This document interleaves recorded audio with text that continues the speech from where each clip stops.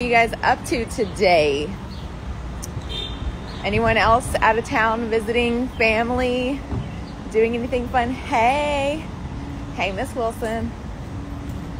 I am here in Washington at a conference meeting with CROs, Pharma. I'm at the World Vaccine Congress event in DC. So I felt obligated to go see the White House this morning. I don't know why. I've seen it 500 million times. Living in Dubai. Wow, I am so jealous. I want to come to Dubai and take one of those really cool desert photos in a really long, flowy dress. Good morning. Well, I just wanted to hop on here, say good morning.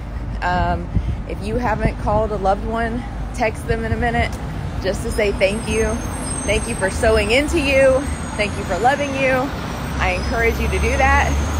Being out of town reminds me, so sorry for the noise. Being out of town reminds me how much I love my husband.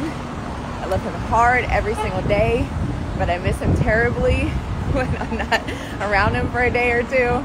And the same for my kids. I know that my kids are going to be gone and out of the house really soon. So, reality changes life. Who on here thinks Lewis should give me a baby? Let's have a vote. Carter, don't you think Lewis should give me a baby? Carter is one of my son's best friends.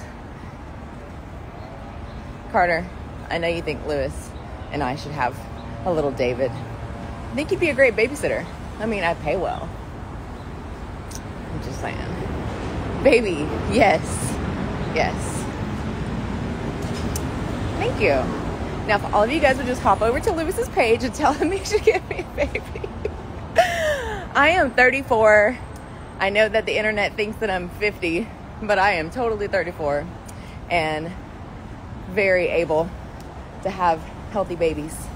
So I just want to encourage somebody. Carter, go love on your mama. Tell her you appreciate her. Tell her you love her. I woke up this morning and sent my mom a long message, and I encourage my kids to literally just be good, decent humans. It will always come back around to you. And so it's funny that I'm here at this conference and I ran into someone who used to babysit me, who now works in Arizona, and I saw her here in DC, and I haven't seen her since I was like 4, but I remembered her. So the world comes full circle. I am filled with tons of appreciation this morning, and I hope that I can encourage someone else to be the same. And thank you. Thank you for the continued support and the love. Thank you for those who have joined the Now Included community. We're trying. We're making progress. We're trying. It's hard. It's hard for minority-owned companies to get funded, to get partnerships, but we will put in whatever work is required. So, good morning. I hope everyone has a great day here from the sunny DC.